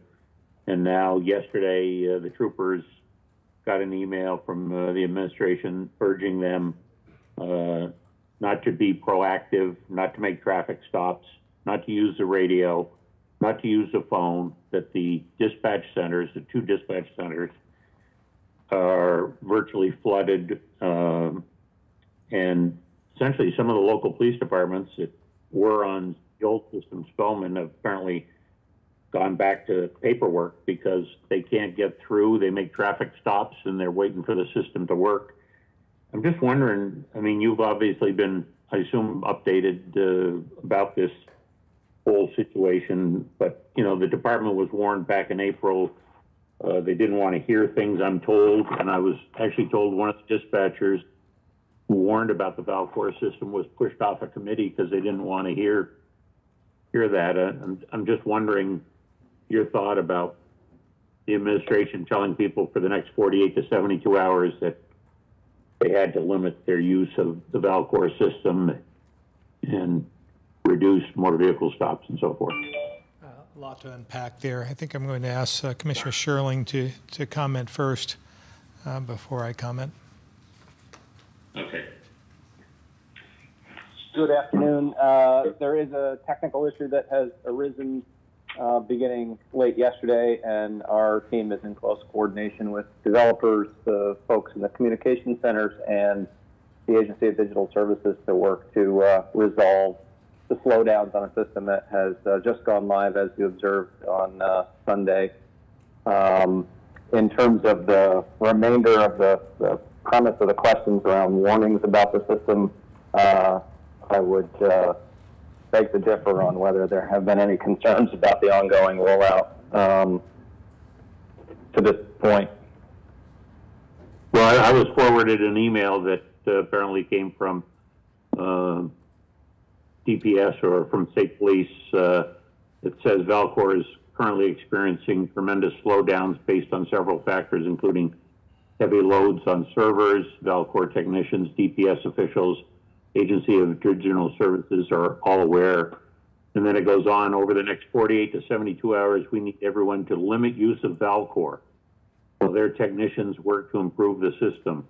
This includes reducing all proactive activities such as motor vehicle stops. Additionally, during this time, it's important we try to alleviate any pressure on the PSAPs, including radio traffic and phone calls. So You knew back in April that the system was flawed. The second rollout came Sunday. There's a third in October. Governor, you have any thought on halting the rollout of the third part of the rollout? If I may, just a moment, Governor. Mike, the premise of your question is skewed. The system's been in use for over 11 years in Vermont. There have not been any substantive issues with its performance. So any characterization of known issues prior to yesterday is simply untrue. We're working on a three-pronged strategy. The first is coding updates. The second is adding server resources. And the third is outlined in what you just read, which is reduction of load over the near term. So it'll be fixed and things will move on. Where did the Valcor system come from? How many bids did the state get? And how much are the taxpayers paying for this program for the state of Vermont, Governor, if you know? I don't have that off the top of my head. I know that as we enter this digital age, we are constantly trying to improve processes. We're relying on IT for almost everything these days, as we've shown in the Department of Labor, for instance. We have a 50-year-old mainframe that needs to be replaced and enhanced and improved. But we've become so reliant on that, we have to continue to utilize that infrastructure until we can build upon that to make it better. The same holds true for the 50-year-old system, legacy system in motor vehicle. So we are moving forward with that. Valcor is no different. That's, again, 11 years old.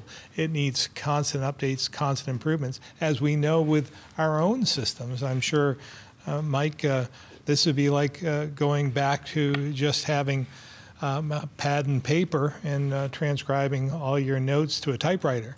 Everything has changed these days in how we communicate, how we develop our information, and how we report. So again, during this brief period where we've had an issue, going back to some standard policing is something that has to be done, and we're doing it, and we'll have this the system up and running shortly. So again, anything we do with our services and so forth are typically a bid process, but I don't know the particulars of this one. But we'll certainly, I can get Secretary Young to connect with you and describe that. Okay, because obviously it impacts fire and rescue squads also apparently are being forced to switch from the Spellman system to the Valcor system if they're dispatched through state police. Maybe the commissioner can outline where the Valcor system came from and how much they're paying, the taxpayers are paying for it, and how many different agencies or how many different companies were considered for this upgrade. I believe there were 6 bids. This goes back to sort of the middle of COVID, so we'll have to reference the documents for the details. Be happy to provide that on request. And where did Valcor come from?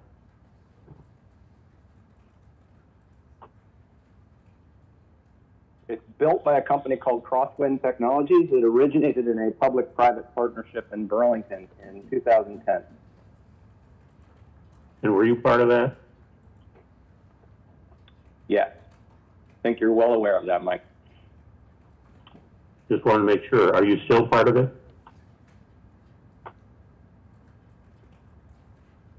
In terms of part of it, I was the chief in Burlington when we acquired the system. I have not been part of anything to do with public safety IT for about 7 years. Thank you. Ann Wallace Allen, 7 days.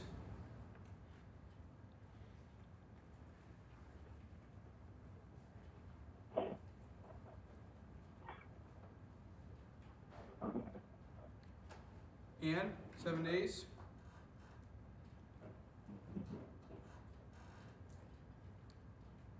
All right, we'll move to Greg Lamoureux, the County Courier.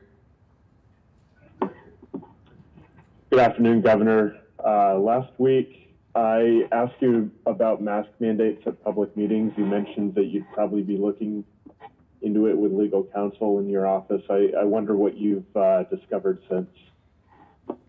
I have not.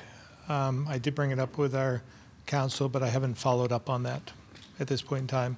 And I think I suggested you contact the Secretary of State. Maybe you could tell us what you found out.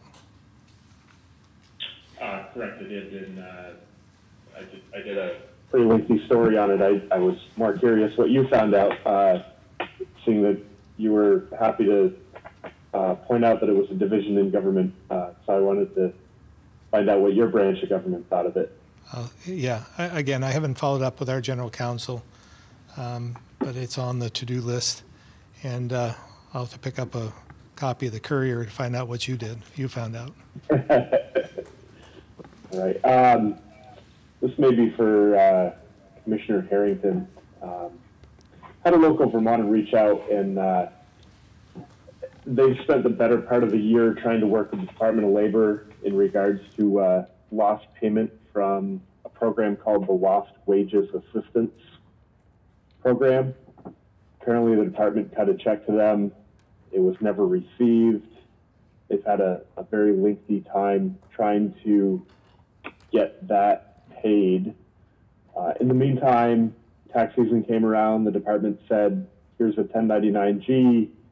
You still have to pay the taxes on the money even though you haven't gotten it yet because it's income from 2020. We're now pushing almost a year since this person was supposed to get paid. And add insult to injury, they've had to fork out tax money on income that they haven't received. Tax money that presumably some of it went to the state of Vermont. I'm wondering, where do people go when all of their calls to the Department of Labor have gone unanswered or at least no solutions? Commissioner Harrington, I think I said this earlier, is in a hearing with the legislature at this point in time. The Deputy Commissioner Degree may be on, but I'm not sure that he can answer that, but I'll give it a try. Sure. Thank you, Governor. This is Deputy Commissioner Justin Degree. Greg, that is unfortunate. The LWA program was the supplemental program that the President instituted towards the end of 2020 via executive order. It was a short-term program. It is possible, certainly, that this person has fallen through the cracks. If you would be willing to share with me their information, Greg, we'll make sure we get in touch with them and try to provide that person with some answers. Certainly, and I guess I'll follow up on it next week. I guess, lastly, this may be for Education Secretary. With the caveat that nothing's been finalized, what do you expect to see for winter sports this coming year?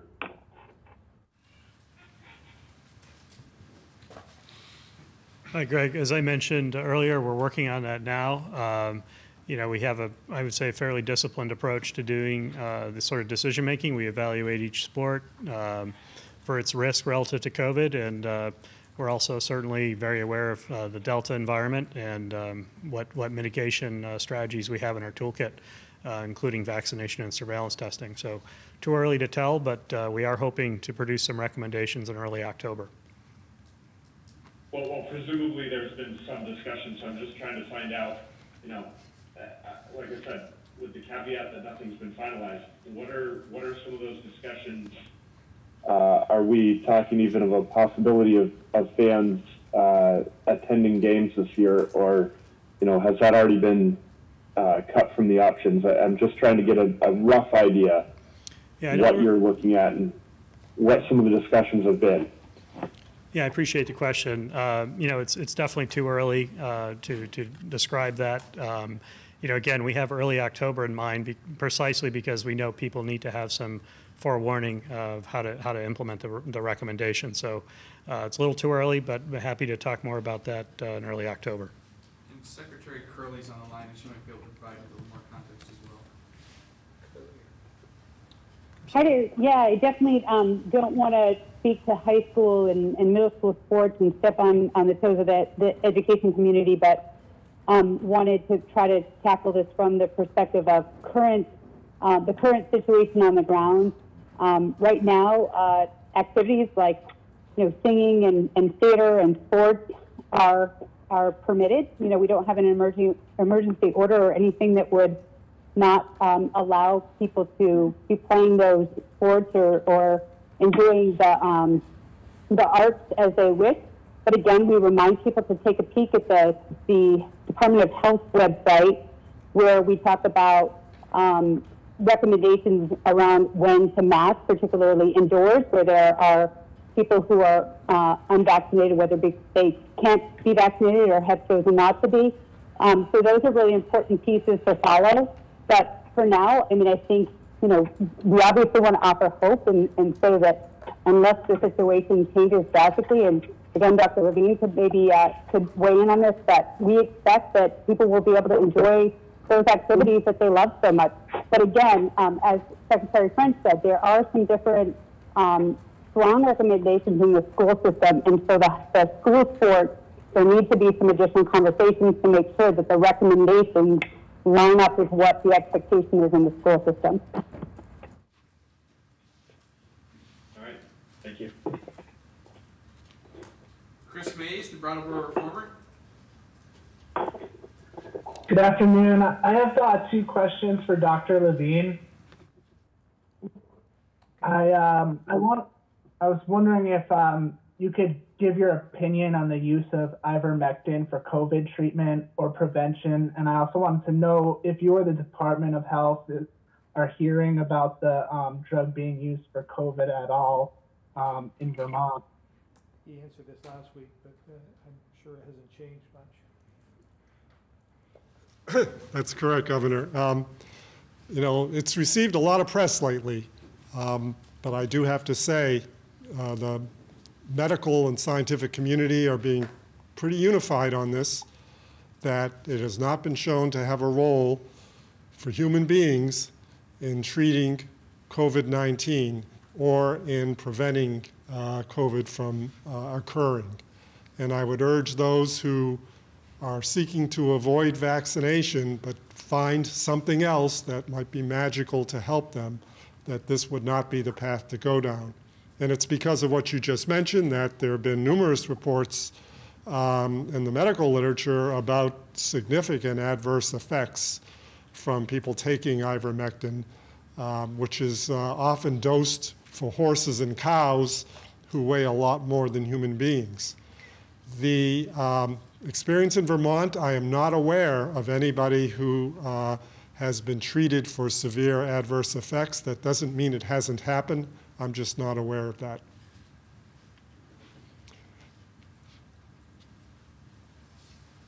Thanks. Michelle Monroe, the Islander.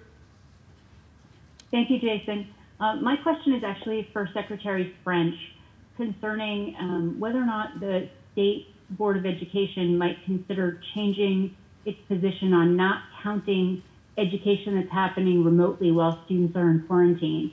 Because we're certainly seeing at the elementary level that entire classes are being forced into quarantine by a case in the classroom.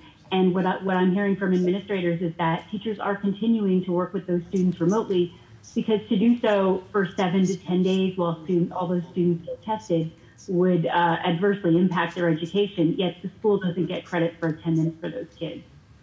Yeah, thanks for the question. I think, firstly, the State Board hasn't taken that issue up, so I can't speak for the board in that regard. But I think it remains to be seen, what the pattern of the school year will be. And there is, even if the regulations don't change, there is an opportunity for a waiver request that exists under the current regulation that we might see districts trying to leverage. That waiver process doesn't kick in until after the first of the year, however. So we'll have to wait and see. But the state board, I believe, hasn't taken up the issue yet. Thank you. And also cafeterias. They were remaining, the guidance is allowed for resumption at cafeterias, and that's certainly one of the areas that's being raised in the revised guidance. But keeping, it seems to me that children, unvaccinated children in an area where together they're not masked, it's very hard to keep them from wanting to interact, particularly young children, actually even middle school children. So is there a chance that guidance may change around cafeterias and allowing use of cafeterias for unvaccinated students? Yeah, I think your question raises the issue of balancing the educational goals with the health goals, and cafeterias. Firstly, schools have other places they can use other than cafeterias. But cafeterias are important social environments for students as well, and it's often a time where they, blow off some steam, but they're allowed to relax a little bit in a non-academic way and connect with their peers, and that's an important consideration. We'll certainly, as we are monitoring the contact tracing in particular, if we see patterns that are directly pointing to cafeterias as being a source of, problematic spread of the virus, that would be something we'd be focusing in on, but we're not seeing those patterns right now. In our recommendations, firstly, when they are in cafeterias, certainly they're removing masks when they're eating. But other than that, we do recommend that they move through that process as quickly as possible and put their masks back on, or at least get back to another environment where they can safely engage with one another. But to your question, I think it remains to be seen. We monitor the data very closely, particularly from contact tracing, and if we saw a pattern, we would consider recommending some further steps. Okay. Thank you. And then I had a question for Secretary Smith about testing. An Islands resident reached out to me about wait times for testing in the islands. She was saying that it took her 5 days to be able to be tested in the islands, and certainly that's a concern when we have kids who need to be tested on their 7-day mark, and testing is limited in the islands. So is there any potential solution other than Islands residents are going to have to go to Franklin or Chittenden counties if they need to be tested more rapidly? Let me look into that. I hadn't heard of the islands in particular having those sort of issues, but let me look into that and I'll get back to you. How's that sound? Okay, terrific. Thank you. That's it for me. Thanks, gentlemen. Michael Doherty, VT Digger. Thank you. I want to jump back to school surveillance testing. According to the figures that you provided, a month into the school year, about half of all school districts still won't be participating in this. School districts that we've talked to have said that they're struggling to staff this effort. And in other cases, they're saying that problems with either the state or with CIC are delaying their ability to actually roll it out. I wonder, why isn't the state doing more to accelerate this process?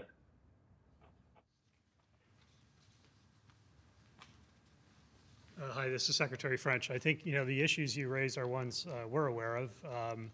I think it's, in terms of accelerating the process, it's a really hard time of year, again, particularly with the work that's going on around contact tracing, to expect the process to move any quicker. But again, we do want to emphasize that surveillance testing had played an important role for us last year, and it will play an important role going forward. So we're definitely very interested in resolving any kind of logistical considerations. The ones you mentioned are ones we've heard as well. But again, I think it's also really, it's kind of unrealistic to expect schools to deploy this any quicker at this moment of time, and I'm sure we'll make a lot of progress as we get past the opening of school. It seems like in a lot of cases, though, the schools themselves are certainly, yes, staffing on their end is an issue, but we've heard specific reports that it's specifically with the state or with CIC that they're not able to get the resources that they need. Schools that really want to roll this out sooner and stand it up sooner. Yeah, I mean, there's a tremendous demand for testing right now, and CIC is a regional vendor. They're seeing that demand, and they're very, they're working hard to ramp up their support as well. And we're definitely taking concerns from the district and taking them into our process improvement model and doing what we can to make it work better for everyone. But it's a bit of a logjam on testing right now, and we have to make it work better. Okay, thank you. I had one other question related specifically to the number of fatalities that we've seen so far in this surge. We, in the modeling reports back in early August, there had been a forecast of, looking at a maximum of around 6 deaths for the month of August, and I think we ended up at 18. So far in September, we've seen 13. Certainly, these numbers seem a lot higher than what had been forecast, and there hasn't been a forecast included in the modeling report. So I'm curious, what should Vermonters be expecting for the next 6 to 8 weeks? What are you forecasting in terms of the number of people that are likely to die from COVID in this time period? Mr. Picha. Thank you, Governor. So, Mike, just wanted to point out that we do continue to include fatality forecast in the online version of our presentation, which is the sort of full 60, 70-page presentation. It's the CDC Ensemble that puts together a bunch of different forecasts and gives an expectation for Vermont. You are correct that in early August, going into the Delta wave, we anticipated, that those deaths might be a little higher than July, but not as high as they eventually got. We did revise that forecast in the month of August up to, a range of, I think it was 15 to 18. Right now, we currently have 19 deaths for the month of August, so it was certainly in that ballpark. For the month of September, if the expectation is that cases, will eventually come down, we're hoping that the trends on the case side are reason to be optimistic.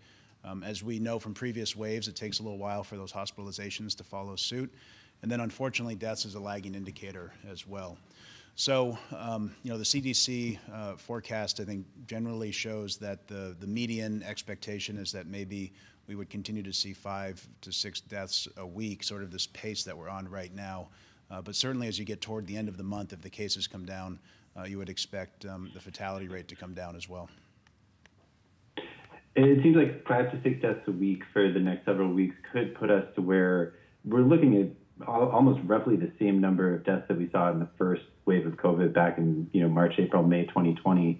I wonder just how can we kind of contextualize that? It seems unusual to think that at this stage of things that a surge in cases would be seeing the same same number of fatalities that we saw back in 2020. Yeah, so I think there's a couple of points. One, when you look at the overall fatality rate for the entire pandemic, Vermont is now tied with the lowest number of fatalities per capita with Hawaii.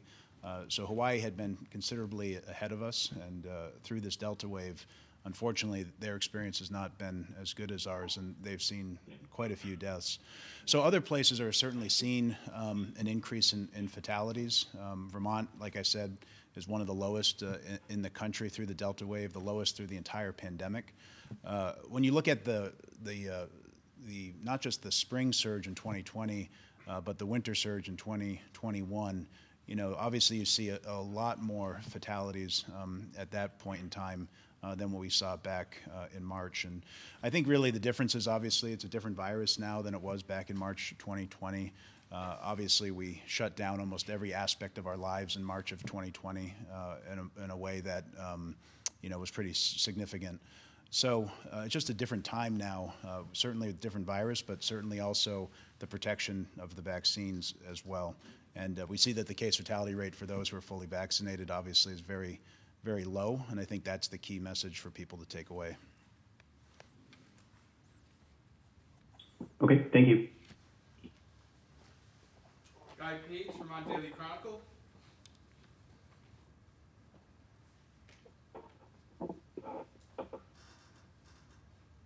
Hello, Governor. Does the Vermont Department of Health keep records of the identities of vaccinated Vermonters as reported by healthcare providers? And if so, how will this information be used? I believe they're all gone into our electronic records keeping, so we do keep them. So I'm not sure how it would be used other than for data, but I'll let Dr. Levine answer. Yeah, there is an immunization registry, and so we keep track of all immunizations in the state through that.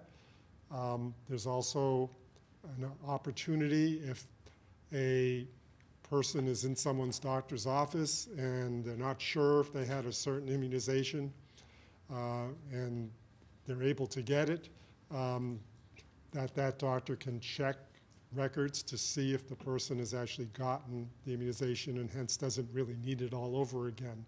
Or if they don't have it and they're eligible to have certain immunizations. So it's used in a clinical sense in that way. Obviously, in aggregate, it's used in a population level as well, and reporting back to the CDC, and in our state, keeping track of rates of immunization with various vaccines. So we have an idea of how much of our population has received one vaccine versus another, which go into important public health decisions. But you don't expect to be reporting those numbers, the identities, the names to the CDC? No, no.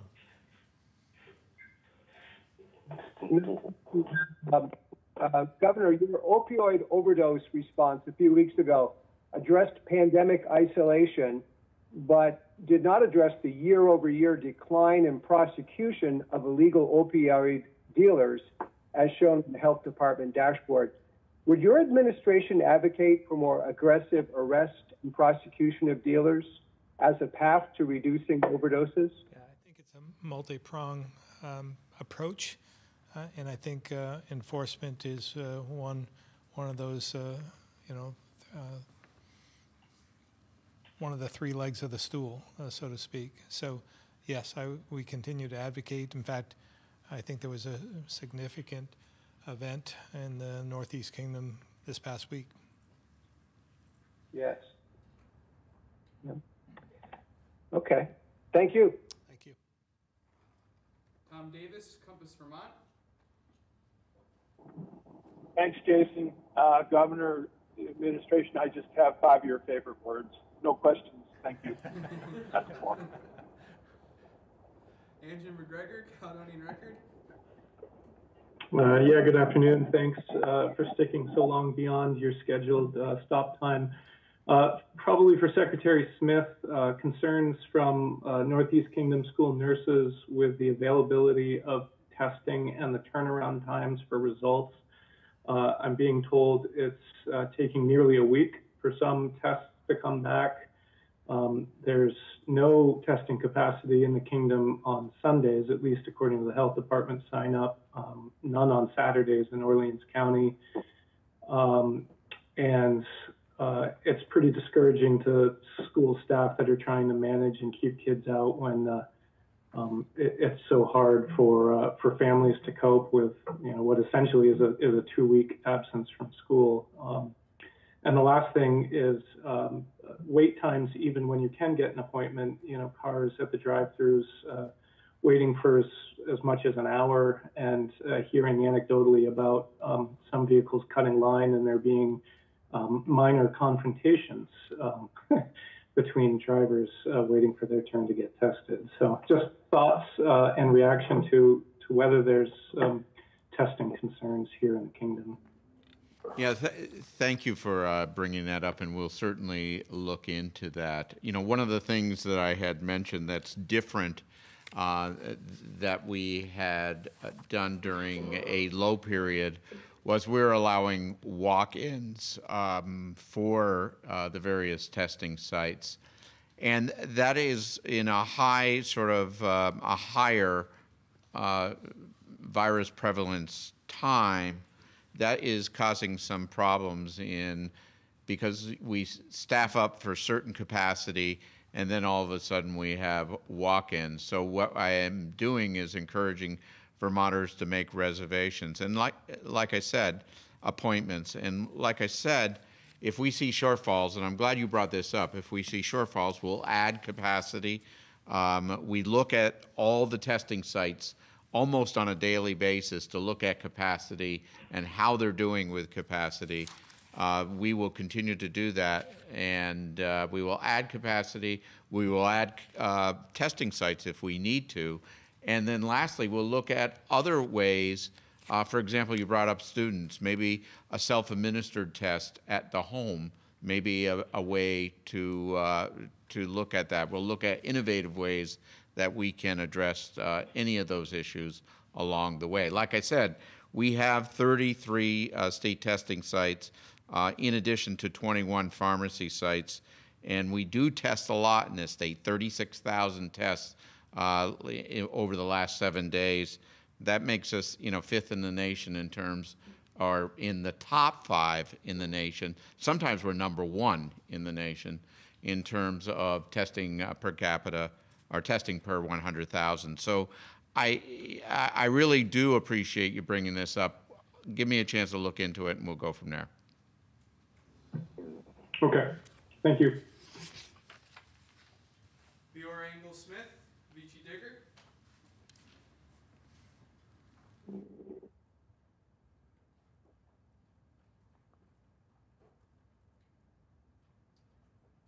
Leora, I think you might be muted.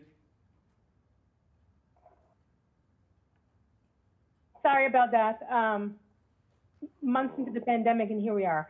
So the question is about the wait time inquiries that you guys started. I want to know how it's going, because I think you guys announced it maybe 3 weeks ago. And then I was wondering, when do you guys plan on releasing your findings for this sort of urgent issue? Sure, thank you for the question.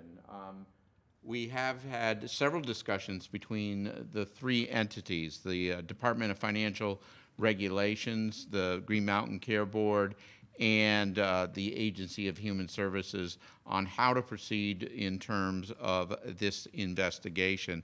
I think you'll start seeing some of that movement in the next week or so as we start moving and asking questions in terms of looking at this. I'm hoping that we can wrap this up by the legislative session, at the beginning of the legislative session. And the reason for that is because I want to be able, if we need legislation, to be able to introduce legislation at the beginning of the legislative year and have it go through the legislative process in a very, very thoughtful process as we move forward. So that's the time frame of wrapping this up, and also what we've been doing in the last few weeks of looking at the data that we have now, looking at what we're going to need to fill the gaps in that data, and looking at what we're going to be needed in terms of personnel and to do this investigation. And so what, in the meantime, for folks who are waiting for specialists right now, what should they do? Because it does seem kind of like it's gotten very, very serious. Well, it has, and we're trying to work as expeditiously as possible. I've seen the letter from UVM in terms of what they sent in response to the investigation. I was a little disappointed in the letter because it talked about what other people need to be doing, but it didn't talk about what UVM should be doing, what UVM should be doing in terms of how they should be changing their practices in terms of procedures or operational procedures that they should be changing to address this. It didn't talk about any sort of changes in management. It didn't talk about how they can attract and keep and retain talent in that organization.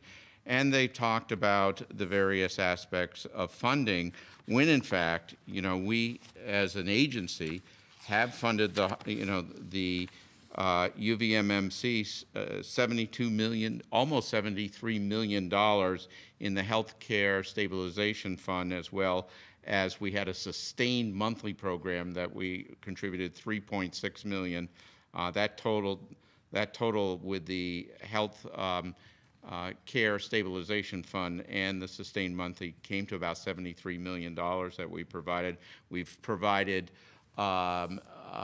increases in 20 going into 21, increases in hospital Medicaid rates. We're looking at the budget process to include another one this year. And if you look at the network as total, you know, we have Porter that received 1.2, almost 1.3 million in healthcare stabilization money, and CVMC, which received about 8.1 million in healthcare stabilization money.